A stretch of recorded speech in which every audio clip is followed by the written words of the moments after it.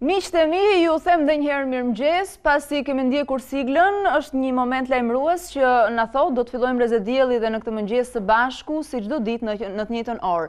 Përpara se të kalojmë në hapësirat e emisionit tonë, do të kisha dëshirë t'ju bëja me dia agjendën zyrtare të shpallur me aktivitetet kryesore të institucioneve politike, por jo vetëm, të cilat ju mund të ndiqni dhe nëpërmjet mediave. Do të fillojmë menjëherë me orën 9, orë në të cilën do të zhvillohet ceremonia e hapjes së trajnimit të trajnerëve në sistemin e burgjeve. Gjithçka bëhet me mbështetjen e ICTAP dhe prezencës së OSBE-s. Do të jetë prezent drejtori i përgjithshëm i burgjeve zoti Artur Zoto dhe drejtori i policisë së shtetit zoti Artan Didi.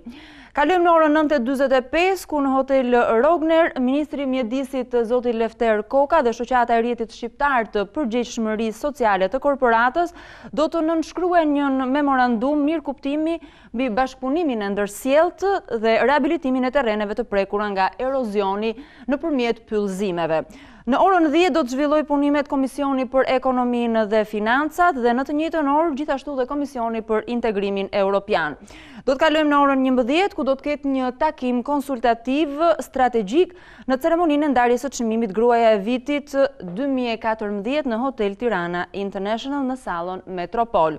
Ndërkohë do të kalojmë në orën 11:30 ku në hallin kryesor të Ministrisë së Kulturës do të mbahet ceremonia e vitit e dhënies së çmimeve letrare për 2013. Në orën 12 do të zhvilloj punimet Komisioni për Veprimtarinë prodhuese, tregtinë dhe mjedisin, ku do të diskutohet projekt ligji për disa shtesa dhe ndryshime në ligjin 9948 datë 7/7/2008. Shkurtimisht kanë qenë aktivitetet zyrtare në agjendën e shpallur të ditës së sotme, ndërkohë që nëse referohemi emisionit tonë Rreze Dielli, ne si gjithmonë do ta nisim me atë dinamikën e përditshme, horoskopi, parashikimi i motit, almanaku dhe faqet kulturore të shtypit të shkruar. Sigurisht do të ketë një vend të rëndësishëm dhe argumenti i ditës për këtë mëngjes ku ne do t'i referohemi politikës kosovare. Besoj dhe në ditën e djeshme ju keni ndjekur atë çka ka ndodhur drejt për drejt dhe në Parlamentin e Kosovës, ku është emëruar qeveria, le të themi, që pritet dekretohet nga presidenti i Republikës Kosovës, zonja Atifete Jahjaga. Ne gjithçka do ta diskutojmë me analistin Ilir Kalemaj rreth orës 8:03. Ndërkohë, sot do të ketë vend hapësira e farmacisë me mikeshën ton Ada Çapi dhe sigurisht do t'i kushtojmë një vëmendje të veçantë dhe rrugëve tona me mendimet e ekspertit autoteknik zotit Gzim Hoxha. E fillojmë njëherë me horoskopin dhe më pas vijojmë me momente të tjera.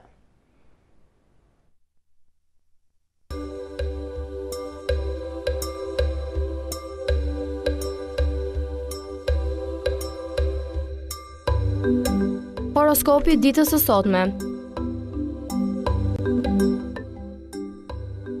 Dashi, me Jupiterin që fillos prapsin e tij 4 mujore, sot do keni kohë plot në dispozicion për të reflektuar mbi gabimet e së shkuarës dhe të bëni rregullimet e nevojshme.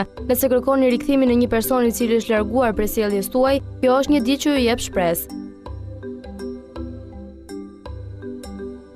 Demi, për 2 ditë planeti Afërditës do hyjë në shenjën e Bricjapit. Përgatituni për ta përqendruar vëmendjen tuaj drejt një udhëtimi në vendet e huaja, filozofisë dhe çështjeve serioze intelektuale. Kjo është në fakt dhe fusha ku ju arrin të shkëlqeni më mirë, do ndjeni të sigurt. Binjakët, planeti Jupiterit ju ka ndihmuar që të esni përpara, po tani që ai po bën një pushim të shkurtër prej një muaji, mund të hidhni një sy të dytë rreth karrierës ose ambicjes tuaj. Gaforia, planeti Venusi do i shtoj sharm dhe flirtime marrëdhënies tuaj. Thjesht siguroni që kjo gjë që ju falet po e konsumoni në marrëdhënien e duhur që vlerësoni dhe dëshironi të ruani për të ardhmen.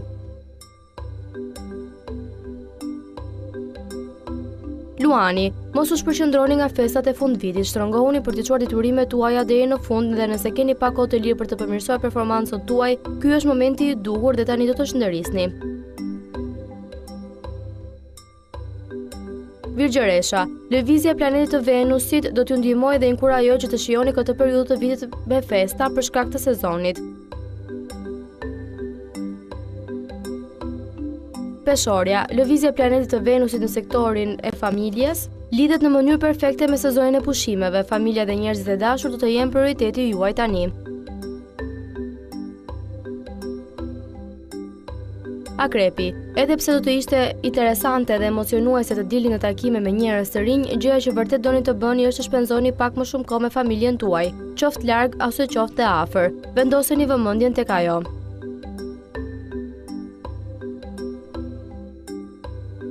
Shigjetari, është muaj ku ju keni ditëlindjen dhe shumë dhurata ju presin. Jupiteri do zbrapset, kështu që ju do reflektoni mbi fatin e mirë që keni dhe gjërat e mira që zotëroni.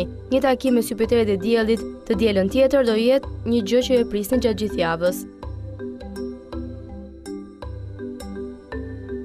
Briciapi, keni kaluar një periudhë të vështirë për një kohë të gjatë që të jemi të sinqertë. Me ardhen e planetit të Venusit në shenjën tuaj do përfitoni në fakt shumë lehtësim.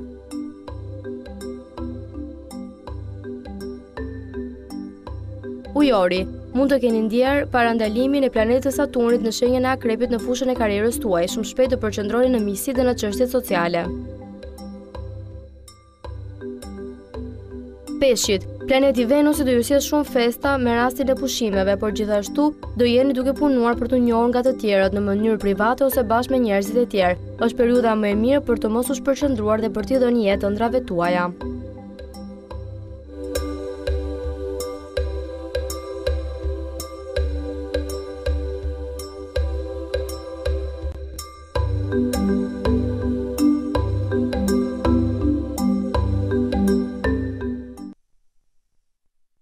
Do të kalojmë në një tjetër moment, po aq dinamik dhe të rëndësishëm, po që në fakt ju përket më tepër kuriozve. Do të ndjekim almanakun e ditës për të zbuluar më tepër detaje rreth datës së sotme. Personazhe, ngjarje, momente të ndryshme historike që kanë lidhje me këtë datë. E ndjekim.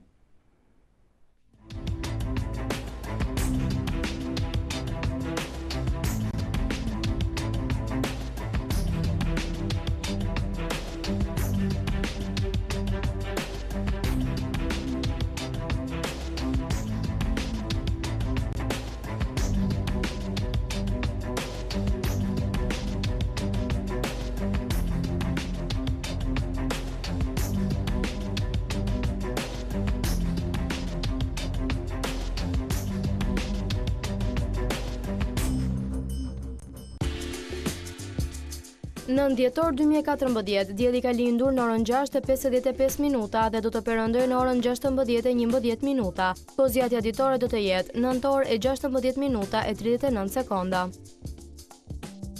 Më 9 dhjetor të vitit 1641 ka ndëruar jetë piktori Anton van Dyck. Ai është piktor i lidhur me periudhën e barokut. Është një nga eksponentët më të mëdhenj të artit. Punët e tij vijojnë të jenë mjaft të pëlqyera dhe të ekspozuara.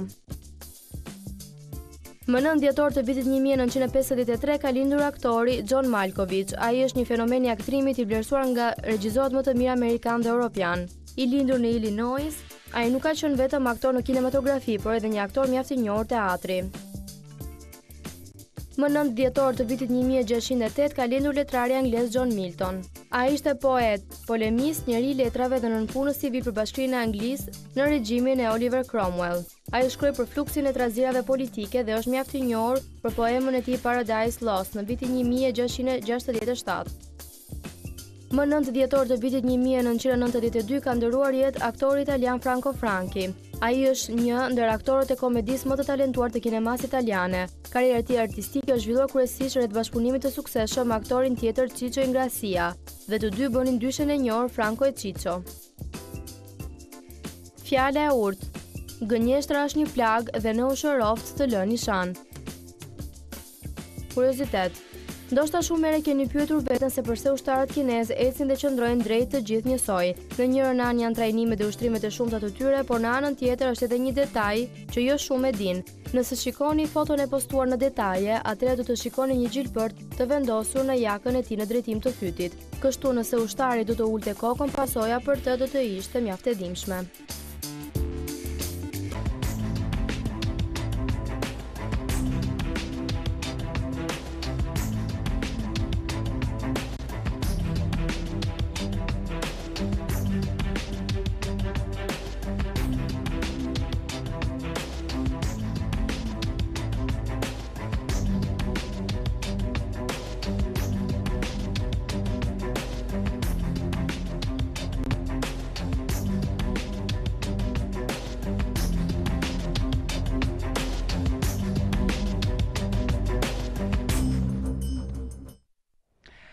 Ja pra, miqtë e mi, jam spostuar në këndin e shtypit të shkruar, ku së bashku do të hedhim një vështrim mbi argumentet kulturore për këtë mëngjes. Do të fillojmë menjëherë me gazetën e parë të përditshme shqiptarja.com. Në të lexojmë: Rediana Kola udhtim në Ardenic, njerëzit, një vizitë në zemrën e Myzeqes mes manastirit dhe njerëzve që jetojnë rreth tij. Kalojmë në faqen tjetër. Intervistë Rreze Gjoka, kam gati 4 këngë të reja dhe albumin. Kantautori Gjoka synon kupën e Dancing with the Stars së bashku me partneren e tij Oltën. Për sa i përket projekteve muzikore, ja cili është roli i Dancing with the Stars në hapësirën e prioriteteve të mia. Vijojmë pak më poshtë me një tjetër shkrim: dëron jetë në skenë këngëtari i njohur italian Giuseppe Mango, koncerti në provincën Matera. Këngëtari i famshëm u nda nga jeta në moshën 60 vjeçare. Kemi përfunduar me gazetën shqiptarja.com, do të kalojmë në faqen kulturore të gazetës Shekulli. Në gazetën Shekulli në faqen 18 lexojmë: nesër shqiptarët me Edi Ramën në Paris. Artisti bujar Luca rrëfen njohjen e tij me Edi Ramën, por dhe rrugtimin e tij artistik për 24 vjet jashtë vendit. Sipas artistit, Rama ka mall për vende që nuk i njeh, falti ndoshta ne do t'i njohim po ashtu. E shohim artistin bujar Luca në foto. Ky ka qenë argumenti në fakt që për këtë mëngjes gazeta Shekulli në faqen e saj kulturore i ka kushtuar një vëmendje të veçantë dhe e ka zgjeruar si argument. Kemi përfunduar me gazetën Shekulli, do të kalojmë tani në faqet e të përditshmes Panorama. Në gazetën Panorama, në faqen 21 lexojmë: Ministria ndan 2 çmime letrare, 10 konkurrent në garë. Sot ceremonia e ndarjes së trofeve për vitin 2013. Lista e gjatë është reduktuar, vetëm letërsia dhe përkthim, ende asnjë stimul për studiues e kritik.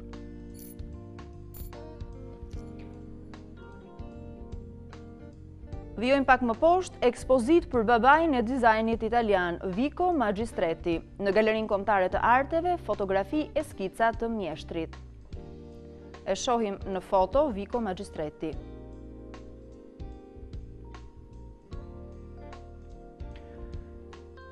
Kalojmë tani nga gazeta Panorama në faqen kulturore të gazetës Shqip. Në gazetën Shqip lexojmë: imazhi i Ballkanit në këndvështrimin e teatrit. Studiuesi Andrew Baruk Vektel sjell një tablo të Ballkanit në historinë botërore. Një rrëfim për një hapësirë kufitare të ndërmjetme ku 4 qytetërimet më të mëdha të botës u shtresëzuan mbi njëri tjetrin në mënyrë të qëndrueshme, për të dhënë në fund një qytetërim vendor kompleks e shumë dinamik. Një shkrim nga Dorian Koçi. Vijojmë pak më poshtë me një shkrim tjetër: Lamtumir Mango shuhet në moshën 60 vjeçare nga një atak kardiak, këngëtari i njohur italian. Kujtojmë që ai ishte duke zhvilluar një koncert në provincën Matera. Gjithçka ka ndodhur në pak minuta gjatë interpretimit të këngës Gold. Kemi përfunduar dhe me gazetën Shqip, do të kalojmë tani në faqen kulturore të gazetës Dita, ku gjejmë sërish të njëjtin argument. Më falni, nuk ndjehem mirë. Këngëtari italian ndron jetë duke kënduar. Më 6 nëntor kishte mbushur 60 vjeç. Artisti i cili kishte mbushur 60 vjeç më 6 nëntor u dërgua menjëherë në spital sapo u ndje keq, por humbi jetën gjatë rrugës. Shohim dhe një foto gjatë momenteve ku këngëtari Mango është ndier keq. Atëherë, miqtë, Rreze Dielli, në mënyrë të përmbledhur, këto kanë qenë argumentet kulturore që ju mund t'i lexoni vetëm gjërësisht në shtypin e shkruar sot. Ndërkohë që ne do të kalojmë tani këtu në emisionin tonë në hapësirën e argumentit të ditës, ku siç e sqarova që në mëngjes kur u përshëndetëm bashkë, do trajtojmë pikërisht çështjen e qeverisë Kosovës mbi marrëveshjen PDK-LDK. Pikërisht për këtë arsye kemi të ftuar analistin, politologun Ilir Kalema. Mirëmëngjes. Faleminderit që jeni këtu. Në fakt është me mjaft interes dhe besoj nga gjithë shqiptarët është ndjekur dhe në ditën e dieshme ajo çka është diskutuar dhe kaluar në parlamentin e Kosovës për të kaluar më pas në tryezën e presidentes Atifete Jahjaga. Ju duket që qeveria e prodhuar nga koalicioni PDK-LDK është produkti më i mirë që mund të realizonte Kosova sot? Këtu i referohem dhe faktit që mbi 6 muaj kemi pasur një bojkot, një krizë institucionale, le të themi, në Kosovë. Po me drejt, në fakt saga e zgjedhjeve në Kosovë dhe post zgjedhjeve duket që në një farë mënyrë ka replikuar atë në Shqipëri. Pra vëllezërit dritanë kosovar kanë marrë disa nga tiparet apo karakteristikat e proceseve zgjedhore në Shqipëri. Kuptohet, në Shqipëri ne kemi edhe disa kusurre tjera si për shembull rezultati kontestuar edhe për një kohë të gjatë pas zgjedhjeve, apo vjedhjet në zgjedhjet që ndodhin rëndom e kështu me radhë. Në rastin e Kosovës nuk janë bërë këto anormalitete, në fakt jo vetëm këto zgjedhjet e kaluara, por për shkak të vetë konfigurimit të skakjerës politike, duke qenë se nuk kemi një fitues me shumicë qoftë relative, qoftë absolute, kemi PDK-n e cila u doli forcë e parë, në zgjedhjet 3 herësh ka dalë e tillë, dhe LDK-ja po 3 herësh ka dalë forcë e dytë, ndërkohë që kemi një pozicionim të forcave të tjera, si vetëvendosja që sërish del forcë e tretë, kemi një parti të re të zotit Jakub Krasniqi, ishte eksponent i lartë, kryetari parlamentit, kryetari parlamentit i PDK-s, bashkë me zotin Limaj, të dy nga figurat më të larta të PDK-s të cilën kryan nismën, kemi dhe AK-n, ndërkohë që kishim surprizën e Bexhet Pacollit dhe partisë të tij AKR, e cila nuk arriti dot të hynte në parlament. Kjo gjë kondicionoi, dhe kemi dhe minoritetet nga ana tjetër, kjo gjë kondicionoi domethënë ato lëvizjet e bllokut që u quajtën për të krijuar një anti-Thaçi qeverisje, e cila për hir të së vërtetës pati ato lëkundit e saj të brendshme dhe presionet e jashtme, kryesisht qoftë qeveria, qoftë ndërhyrje të herpasëshme të faktorit ndërkombëtar, derisa u duk se kur kishte një ndërhyrje të amerikanëve në një farë mënyrë mbështetje të tyre për një koalicion të madh që quhet ndërmjet PDK-s dhe LDK-s. Në fakt, nuk duket se që kjo qeveri e re është pikërisht signifikimi i shprehjes kur mos thuaj kur. Kujtojmë këtu që fillimisht LDK-ja kishte deklaruar që koalicioni me PDK-n nuk do të ndodhte për asnjë rrethan. Po, tani, aq më tepër në politikë në trevat shqiptare, domethënë kemi kalime apo kapërcime 180 gradë brenda një kohe shumë të shkurtër, të pajustifikueshme shpeshherë, por në fakt logjika e numrave në Kosovë, për vetë faktin mbështetësia institucionale e tjera, impononte një koalicion të tillë, e cila mundson qoftë dhe përfshirjen e minoriteteve, qoftë garancinë apo stabilitetin institucional. Ajo që ka rrezik me anë të këtij koalicionit është që nuk ka në një farë mënyrë një opozitë fort, qoftë në numra, ka një situatë që majorancë absolute, e cila mund të nëpërmjet vullnetit të saj mund të kalojë ligje të cilat prekin në një farë mënyrë reformat e mëdha me 3/5, e cila natyrisht mund të kërcënojë, si të thuash, atë brishtësinë e sistemit politik në Kosovë, duke qenë se partitë e tjera politike nuk kanë, domethënë të gjitha të marrë së bashku nuk përbëjnë më shumë se 1/4 e votave në parlament. Kështu që zoti Haradinaj ka paralajmëruar që kjo qeverisje nuk do jetë e gjatë, domethënë do ketë një krisje mes dy partnerëve. Në fakt, duke gjykuar nga eksperjenca më parë me zotit Sejdiu, ish pararencit zotit Mustafa me zotin Taçi, duket që kriza nuk para ka, kur janë bashkë në qeveri. Ajo që unë nuk kuptoj në rastin konkret është sepse zoti Thaçi, ashtu sikur në kishte paralajmëruar, nuk qëndroi jashtë qeverisë për të paktën 2 vjet, derisa të zgjidhej president pas 2 vjet, ashtu sikur në ishte paralajmëruar, por nxitoi të merrte rol aktiv në qeverisjen e sapo krijuar, duke marrë postin e zënës kryeministrit dhe ministrin e jashtëm de jure de facto numri 2 të qeverisë. Të qeverisjet. Ndalemi pak tek figura e Isa Mustafës. Ai kompromenton pikërisht figurën e tij fakti që një vit më parë ka humbur zgjedhjet për pushtetin vendor, pas kaq vitesh LDK-ja humbet Prishtinën. Nuk është, mendoj, ajo fakti që kompromenton figurën e zotit Mustafa, sepse të gjithë politikanët hynë në garp që një ditë humbasin. Dhe mandati i tij i parë ka qenë dedikuar suksesshëm. Ajo që mendoj që e kompromenton zotin Mustafa është fakti që ai është një aparatçik i vjetër i Jugosllavisë, ish Federatës Jugoslave, ka pasur pozicione të larta, qoftë në qeverinë e Nazil Bukoshi, por qoftë më parë saj, ku ka qenë kryetari i Komunës Prishtinës, ka pasur disa funksione të tjera të cilat e kanë bërë pjesë në një farë mënyrë të nomenklaturës së asaj kohe. Për këtë shkak, domethënë edhe për shkak të një jetësie pa justifikuar vetëm në trojet shqiptar mund ndodhi që një lider të ri për një kohë kaq të gjatë sepse vetë pushteti konsumon, domethënë, dhe pushteti absolut thot Lord Acton kupton në mënyrë absolute. Zoti Mustafa, domethënë, po edhe për shkak të karizmës apo për së fundmi për shkak të humbjes së komunës së Prishtinës me gjithë aparatin e fuqishëm mbështetës që ai kishte dhe emrin e LDK-s, traditën e LDK-s komunë e Prishtinës e tjera, të gjitha këto të marrës bashku e bën një kandidat dhe fakti që ndërkombëtarët ishin shprehur, paktën pas zgjedhjes apo pas pësimit të emrit të zotit Mustafa, që është një person të cilin ata realisht nuk e njohin. Megjithëse kanë qenë kaq e kaq konferenca, kanë marrë pjesë në kaq e kaq takime, vetë natyra e tij introverte, natyra e mbyllur, domethënë tërheqja e tij bën që të jetë pak i njohur edhe të jetë një farë misteri dhe për ndërkombëtarët. Ndalemi pak dhe tek numri i deputetëve. Përsëri mund të themi për zotin Mustafa, kemi parasysh që PDK-ja ka 36 deputet ndërsa LDK-ja 30. A nuk duket si një kryeministër jo shumë i fuqishëm ose i pafuqishëm, le ta quajmë kështu? Jo, kjo nuk mendoj mund të jetë një problem. Mos të harrojmë që zoti Dačić për shembull Serbi ishte kryeministër, megjithëse votat më ndaj kishte partia e zotit Vučić për një kohë shumë gjatë. Dhe tashmë janë ndruar rolet, megjithëse zoti Vučić ka 50% të votave, zoti Dačić ka diku te 15% votave. Domethënë nuk besoj këto janë se mund të shkaktojnë domethënë krisje të koalicionit, sepse palët janë marrë vesh zoti tha që e di shumë mirë që nuk mund të qeverisë dot i vetëm.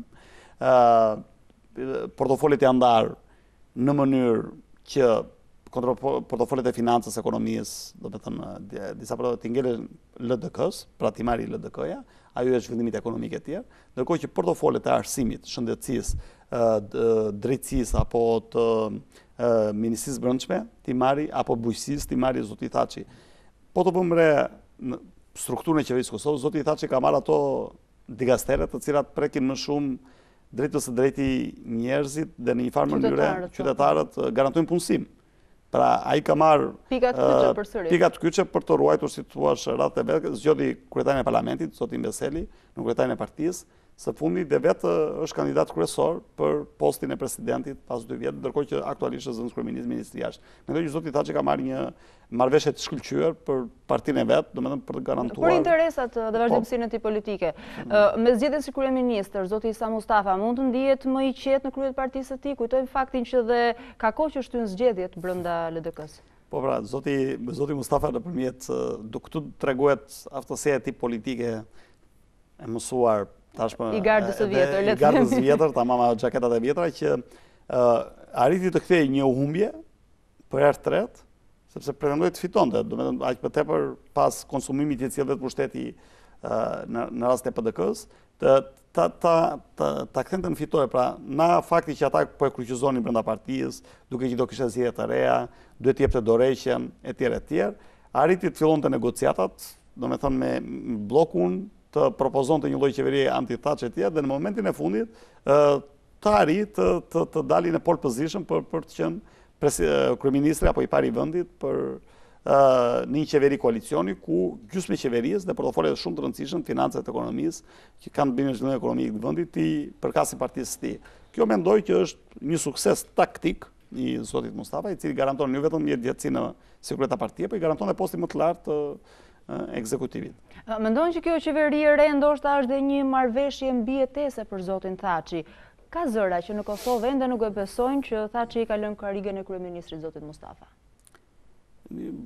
Zoti Thaçi, të paktën brenda partisë vet, ka qenë i pakontestuar, ka fituar me 98-99% të votave, domethënë në disa zgjedhje rresh, dhe u vure që dhe shkëputja e nismës me gjithë faktin që kishte 2 figura zakonisht shumë të rëndësishme dhe qendrore, për shembull zoti Limaj ka qenë një komandantët e UÇK-s, por post saj ka qenë një nga ministrat më të rëndësishëm të qeverisë.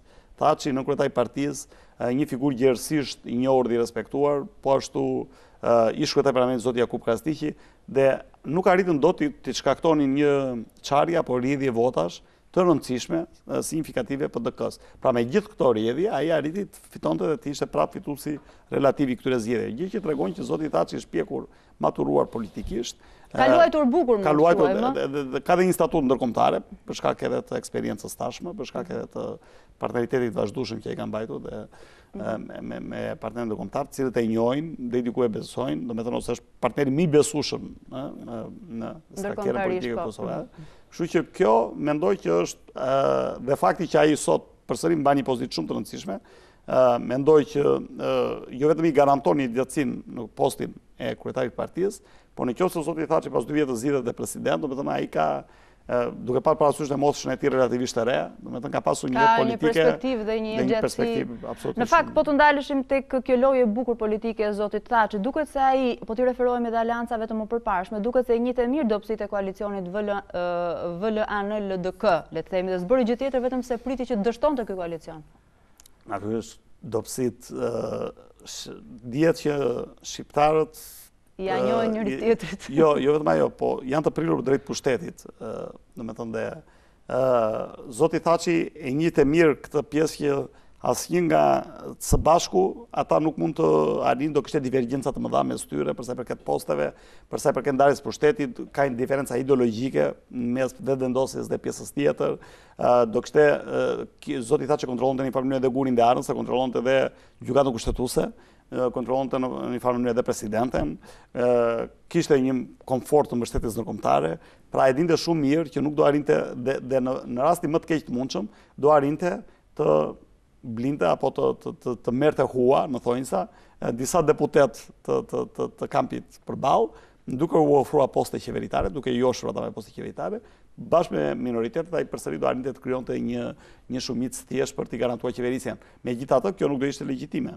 Dhe realisht nuk e kuptoj sepse zoti Thaçi këmbënguli kaq shumë madje duke dhënë insinuata që mund shkonte drejt një skenari të tillë, ndërkohë që dhe nëse ai e linte pra grupin koalicionit përballë të qeverisë, ata vetvetiu mund të shpërbeshin ose do ishin një qeveri jo me jetë gjatë, për vetë numrat e pamjaftueshëm që ata kishin për mbajtjen e këtij koalicioni. Çfarë penalizoi Ramush Haradinaj? Referohemi përsëri kësaj marrëveshje sapo diskutuan, pra VLAN-LDK. Pse dështoi ky koalicion? Disa nga arsyet ju i përmendët pak më parë. Fakt tjetër që zoti Haradinaj, domethënë si forca katër politike, më thënë nuk kishte legitimitetin e dur për të përfaqësuar shumicën e kosovarëve, shqiptarët e Kosovës, cilët votuan, sepse është realisht e pamundur të kesh kryetarin e një force të katër politike, i cili natyrisht pretendimet elektorale i kishte shumë më të mëdha për shkak të asaj që ndodhi dhe në Hag, për shkak të një gjyqi të zgjatur, le të themi. Gjyqit, po për shkak të luftës, për shkak të qenies së tij si kryeminist për 100 ditë, domethënë fakti që ai dha vetë dorëheqjen, pra përçmëritë e tij ishin shumë të larta për të qenë paktën në 3 forcat e para në mos force para apo force 2 politike. Fakti që sërish forcat e politike dolin në një pozicion elektoral me zgjedhjet e kaluara, bëri që në një farë mënyrë të humbte ky legitimitet për të qenë kësaj here në krye të qeverisë Kosovës. Gjithashtu mendoj që politikisht flasim, zoti Thaçi ka krijuar tashmë një eksperiencë, natyrisht e zoti Mustafa për shkak të ligjësisë politike, të cilat zoti Haradinaj ende nuk e ka përftuar për momentin që flasim. Mendoni që është e pranuar kjo qeveri në Bruksel? Kujtojmë këtu që si zoti Thaçi, si zoti Mustafa shpeshherë janë akuzuar për korrupsion. Gjithë politikanët e Ballkanit janë akuzuar për korrupsion në një moment apo në një moment tjetër, disa prej tyre, si është kryeministi socialist rumun Nastase apo ai kroat, janë dënuar për korrupsion, në fakt, në gjykata vendase. Sinjalet cilat janë përshëndetur nga pendimi, kemi të tjerë kryetarë qeverish në Ballkan, të cilët megjithëse janë përfolur apo janë akuzuar për korrupsion, vazhdojnë të jetë gjatë në detyrat e tyre, ndërkohë që kemi pasur dhe disa rotacione të brenda përbërësën, si rastin e Serbisë, ku Dačić me Vučić në një farë mënyrë bën një rokad mes tyre. Kanë ndruar. Po, kështu që nuk është ndonjë sinjal shqetësues kjo që është përfolur, mendoj përsëris atë që thash që zoti Thaçi më duket partneri më i besueshëm për ndërkombëtarët. Për momentin që flasim, ka qenë në mënyrë konsistente më i besueshëm.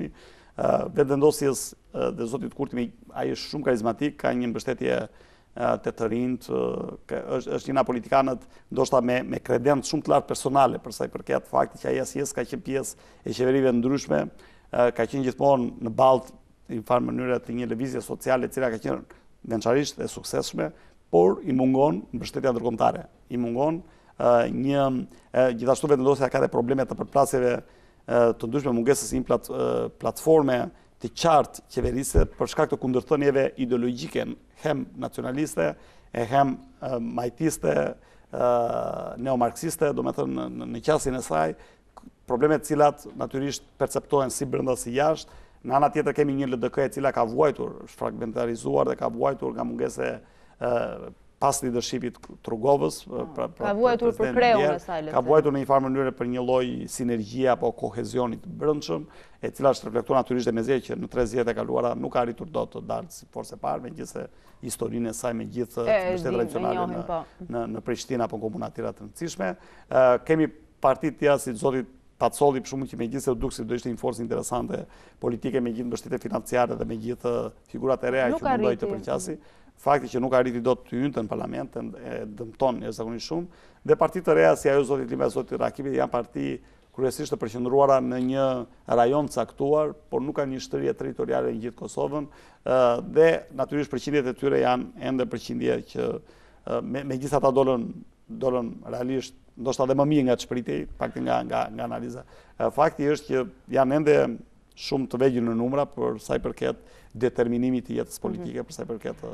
Ndalemi pak tek qeveria. A nuk ju duket pak e fryrë në numra kjo qeveri? Kujtojmë që kabinetet me 23 antar i kanë në shtete me 60 milion banor. Këtu referohemi pak dhe krizës ekonomike në cilën jemi përfshirë. Tani qoftë numrat e qeverisë, qoftë pagat në institucionet e Kosovës, se mos pagat e qeverisë, gjitha këto janë të pa justifikueshme për sa i përket buxhetit, për sa i përket burimeve që ajo ka, për sa i përket faktit të papunësisë të lartë që i ka.